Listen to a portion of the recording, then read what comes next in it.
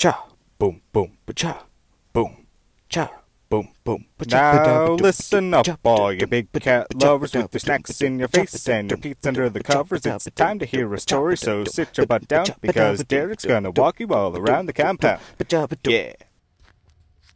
Healing music to relieve stress, fatigue, depression, negativity, and it's got a bunny rabbit on it, and it's like gentle piano music. It's nice, you know.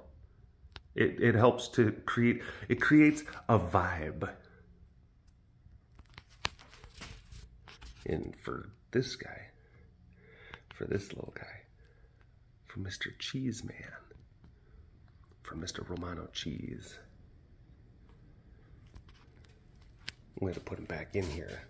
Oh geez, no, flashlight off. There we go. I had the flash, actually, because you could see. So flash on, flash off, flash on, flash off. Okay. Sunroom's back to, this is nice. We have a sunroom. Because like, for the longest time, Juno lived in here. And before that, Raven lived in here. And then Romano and Loki Luna for like a month. They were in that corner.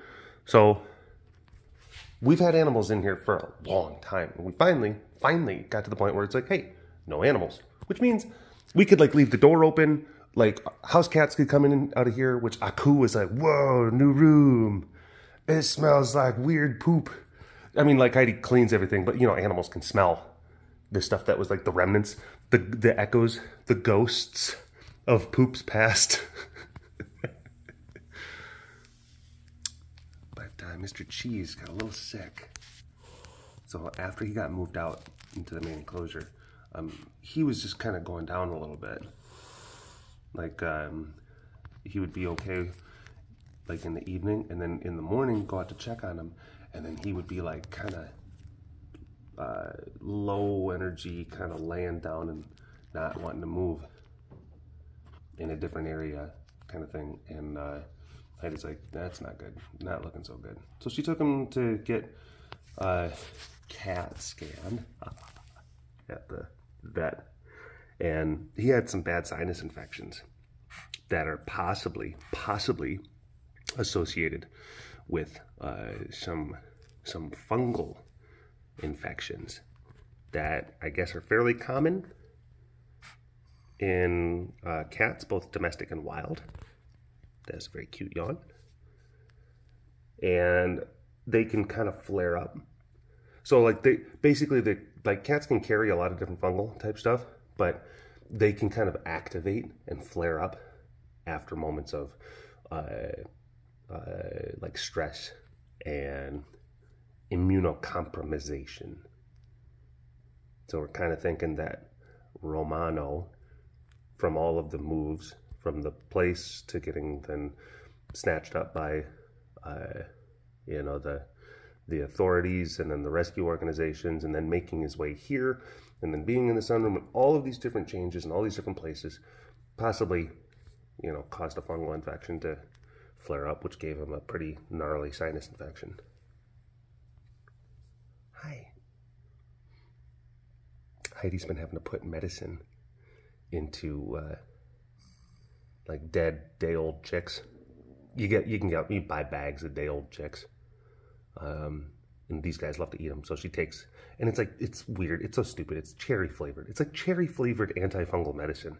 So she's got to inject cherry flavored antifungal medicine into a dead chick, and then feed it to the leopard cat. Hi. But he is, after his checkup at the vet, and after, because he's only been in here for maybe like 2 days, and we are already being just like, we need to get you back outside. Okay, the phone flipped, and then I turned it off. I hit the stop button.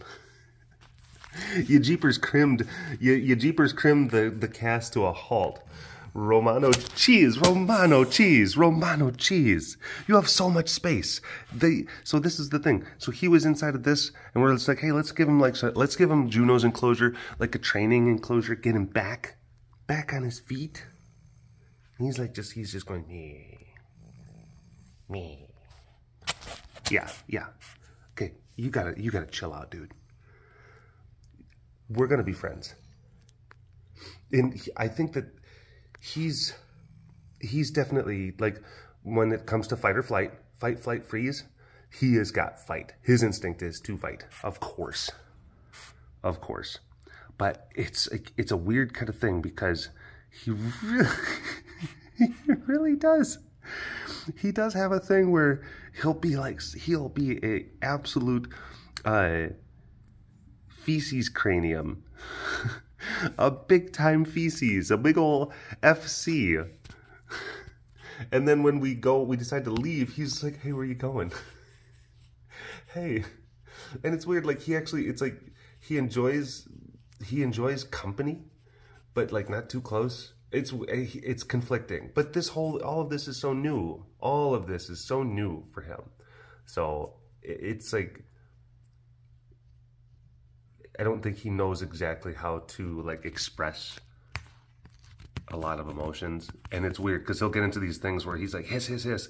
And then he's just like, brief rub, I kind of like you. And then, wait a minute, shake, hiss, hiss, hiss. Romano cheese, you're a mess. But yeah. All right, I gotta go out and see the other cats. Yeah, he's like a little Joe Pesci kitty. Mr. Cheese Man. He's passionate. That's, it's commendable. All right. Hello, all you big cat lovers out there. It's me, Derek, again. Welcome to another super duper fantastic episode of the Walk Around the Compound webcast. Let's get going. See some kitties. Let's, yeah. It's nice. It's a nice spring day. Sun's out. It's not too hot. Mild breeze. Of course, you can hear the birds chirping. It's feed day. It's feed day. As such, there are some dead horsies out in the field getting chopped up right now.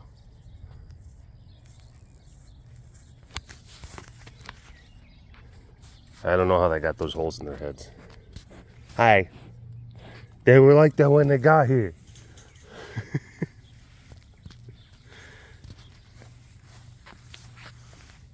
I told Heidi, like, hey, I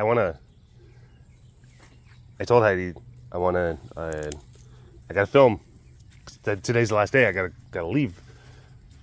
But I want to film the cats. I want to film the compound when it's in a state of, like, everyone's still just like, hey, we're, good mood. And we're not preoccupied with food. And then she's like, okay, well, can you just go and just, take care of the horses, go shoot them. And I'm just like, no, I was going to help you. And she's like, I can butcher it. And I'm like, ugh.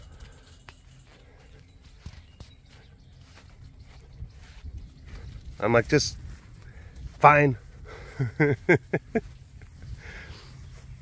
And then she said some wild stuff. She said some wild business where she's just like, in the amount of time that it takes you to film, I can have them all done. And I'm just like, that is not true. Beans. I call beans on that statement.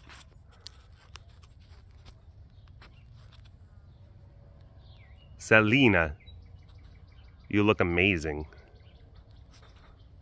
She does. 23 years young.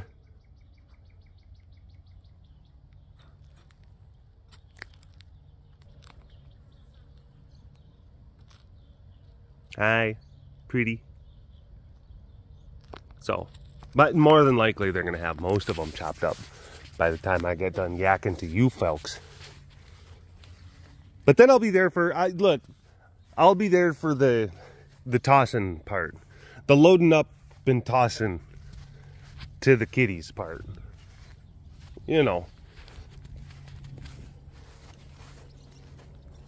Which is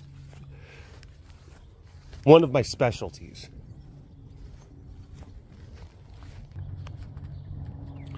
I was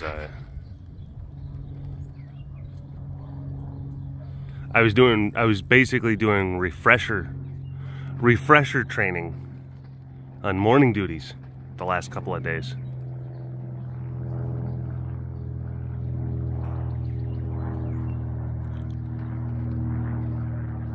So I did, hold on, had to pause and cough. Pause and cough. It's the, you know, that's the German village that my great grandfather grew up in. The town of Paüssenkaufen. Yeah. Oh, you been to Paüssenkaufen?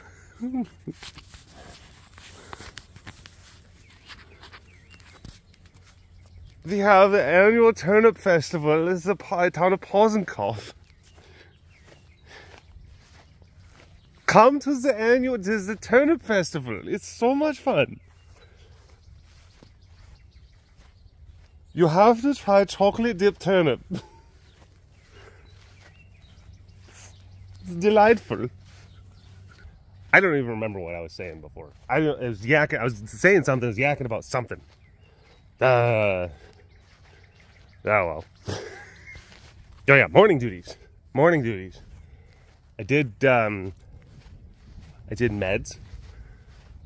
yesterday, and then did waters this morning, and fed the lemurs this morning. Those are like the main. There can be others one, but it's like waters / checks, because you have to do quality checks, health checks whenever you do waters. So it's like water / check. And yeah, perishable skills, I will say. Perishable skills. The waters, it's fine. It's like that's more straightforward. It's like, okay, you put the water in the bucket. But a lot of times, like feeding lemurs and doing meds, that can strangely, like if you don't do it regularly, you lose a lot of like the muscle memory and a lot of like the little tricks to help kind of speed up the process.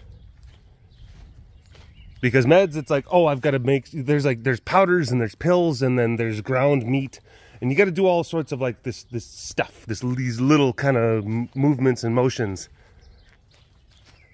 And if you haven't done it in a while, and I was like this yesterday, where it's just like, and I kept, there's a chart that has like, okay, the current, here's where the cats that get medicine, or over here, and then it's just like there's the counter, and I'm like, I'm just like the worst pharmacist ever, where it's like 1, 2, 3, he gets 3, scoop, one, and then just like this says teaspoon. Wait a minute, this is a tablespoon.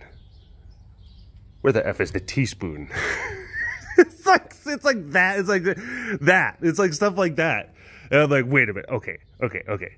And then I scoop the chicken over here, and then there's certain kind of like hacks, or there's certain kind of shortcuts that you can take, where it's like, okay, you count, like there's this like X number of cats. There's 7 cats that they all get like a teaspoon of glutamine, which is actually a bodybuilder supplement. Helps to prevent muscle loss, especially as cats age.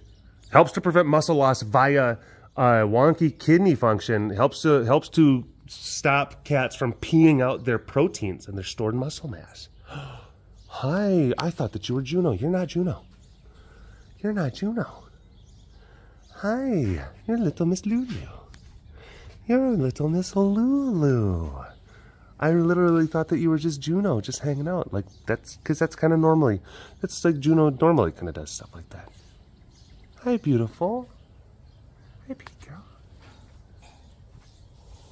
Oh my gosh. Hissy kitties.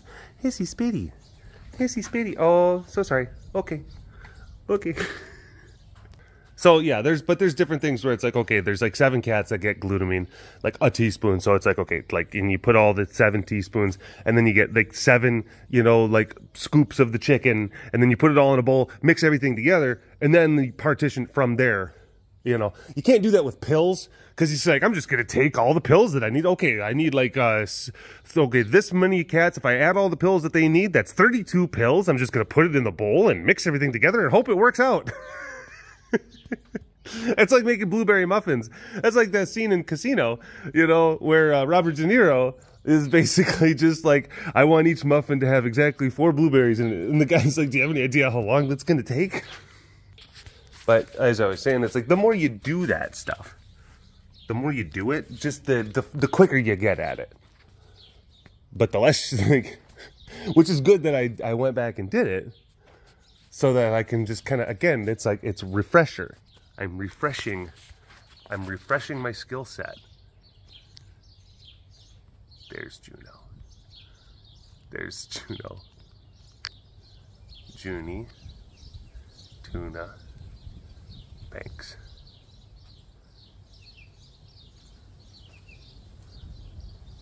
Okay. And then there's little Loki right there. He's got issue with his what's the inner eyelid that cats have. And this is an issue that some cats can get, where they'll get they have their regular eyelids, but then there's an inner eyelid that actually comes across the side. It's just like a thin kind of sheath,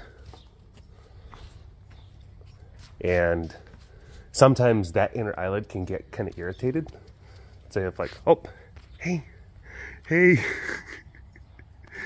hi Lulu. Hi, Luna. Pretty girl. Okay, I'm leaving. They're so confused.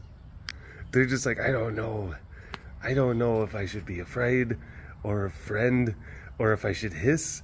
I don't understand. It's like they have so many little emotions going on in their kitty brains. These 3. And they're great. They're perfect. And they're perfect. I can't remember. I can't remember who was I was talking. Actually, I think it was Melissa. I think it was when I was talking to Melissa on the phone. That it was like this whole enclosure is kind of like the asylum in like Cuckoo's Nest. And you know, like the 3 leopard cats are all like they're like your Christopher Lloyds and I can't remember his name, but what's his face that played Wormtongue in Lord of the Rings. He was also in Cuckoo's Nest. So it's like the guys who were like, they had like legit reasons to be in the asylum, and then there's like Juno, who's like the Jack Nicholson character, who was just like, hey, come on guys, not be so crazy. You know? And then they're just like, Nurse Ratched, I just want my cigarettes.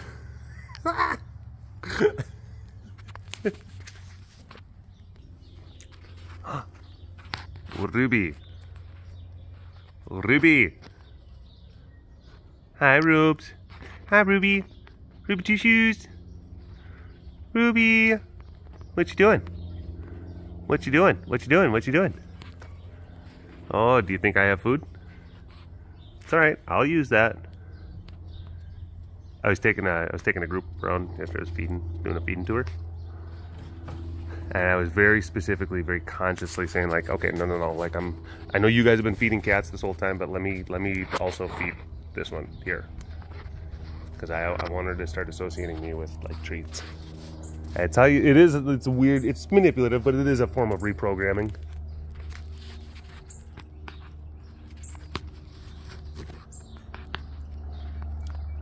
I'm doing it for your own good, comrade. Comrade Ruble.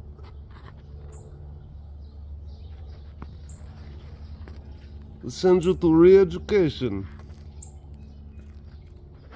I hear you purring. I hear you purring. She's like, nope, nope, nope, nope, nope, nope, nope, nope, nope, nope, nope. Hey, and then there's this guy. There's that guy. A little bit more so you can see his full face without a stick there.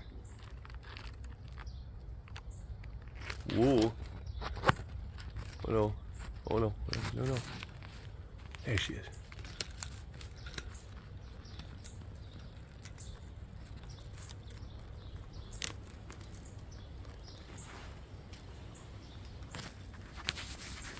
Fantastic. Is she doing anything interesting? Nope, not really. I mean, just her being is interesting. Hi, sugar pie. Okay. She says, I don't know how I feel about that.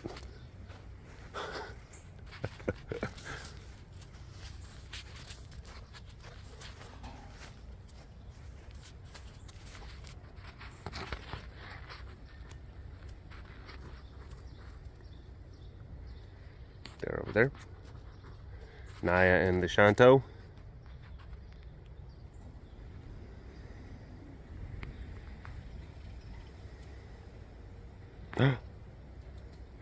Hi. So pretty. Okay. Oh boy. Oh boy. Oh boy. We were so close to just leaving. It's like a weird, I don't know what that, it's like I gotta roll this way, and then I gotta roll this way. Now I'm ready to get up. It's my ritual. It's like how when basketball players have like they just have like a little ritual before they do like a 3-point, not a 3-point, but a free throw. And it's more about just like getting your body accustomed to a rhythm. Which there is, it's like a lot of there's psychological kind of, you know, there's a lot of benefit to that. I can't remember. I think mine was like I would like twirl the basketball, and then like 1, 2, 3, and then do the yeah. And weirdly enough, like the rate, and I'm not trying to sit there and say that I was ever like any good. I wasn't, because I didn't practice. I got fouled a lot.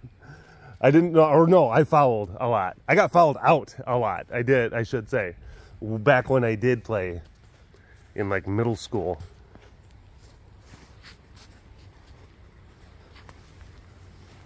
Oh jeez. Sorry, bud. The boy. The boy.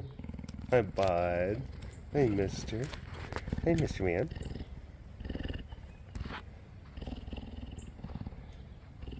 But, yeah, it was at that weird, it was in an awkward phase, which of course, you know, everyone's got that kind of thing going on. They got an awkward taco phase. I got very tall very quickly, very young. I was 6 foot tall in 5th grade. So I sprout up,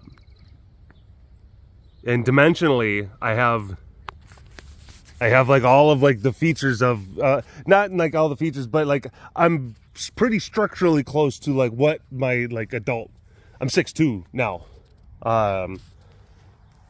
But I got like the scaffolding like went up really quickly during my development, but I didn't have like the necessary kind of like my ligaments and musculature, and my software upstairs didn't know how to operate my new mech suit. So I spent a lot of years as oh God,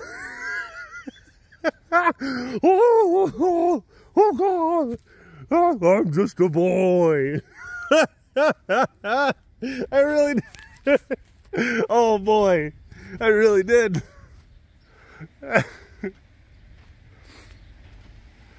I remember there was like one time I went to the movies. And the prices for the movies didn't go like shoot up to adult prices until like, it's like if it was like 12 or 13. So again, I'm like around 6 foot tall, like when I'm like 11, 12. And the movie, like the child movie price, it was like maybe $6 or $7. I don't know, something like that. $6 or $7. And I had like the amount of money that I had in my pocket was exactly the amount of money that I needed for a child priced ticket. And I remember I went to go be like, one child ticket for said movie, please. And the person, the checker out, or the cashier person was just like, no, you're not, that's not, no, this, come on, just pay up the regular price. And I do remember, I was like, I am 11, I'm only a boy, please believe me. And the crazy thing is that my parents actually, my parents were in the line going to a different movie, because it just so happened to be like going to the movie theater. I think they were checking up on me, because I think that they just wanted to make sure that I was actually going to the places that I said that I was going to go, you know, because had a family like me and my siblings, but sometimes some troublemakers. Are you going to be where you said you're going to be? Like, of course. But they just happened to be in the line going to a movie, and that's how I knew it's like other stuff, because they never went to movies. They was like, oh no, we're just going on a date. Like, okay, sure, you just happen to be going to a movie. Or it could have literally just been just like, hey, you know what, we haven't been, he's going to a movie. Maybe it was also because, maybe I shouldn't be so cynical, maybe it really was me just saying like, hey, I want to go to a movie, and they're like, you know what, we haven't done that in a long time, let's go do that. But anyway, regardless, they happen to be, strangely enough, like a few people back in the line to go see a different movie at a different theater.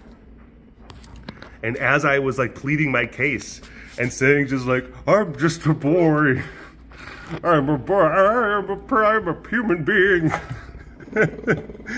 they basically chimed in. They're like, yeah, he's 11. I know, he's a bit of a freak. We made a freak. We made a goddamn freak of nature.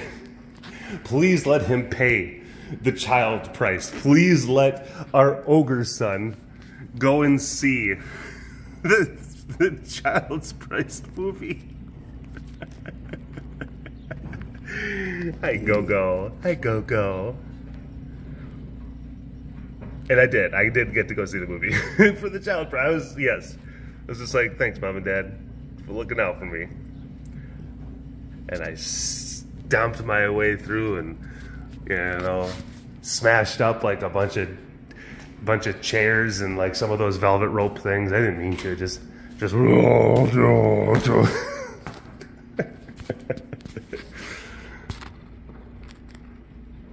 All right.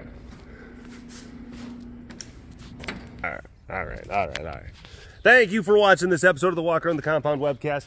Hashtag Dorbs Award in the comment section below. Like and subscribe for all of your big cat goodness. And if you want to learn more about the facility around me, you can always visit the website carerescuetexas.com for more information. You keep them tigers fed. Big shout out to the extra fancy patrons. I see ya. You are so fancy, and thank you so much for your continued support. We'll see you next time. All right, bye-bye. Monkey's buttered toast. Munchie saw a ghost.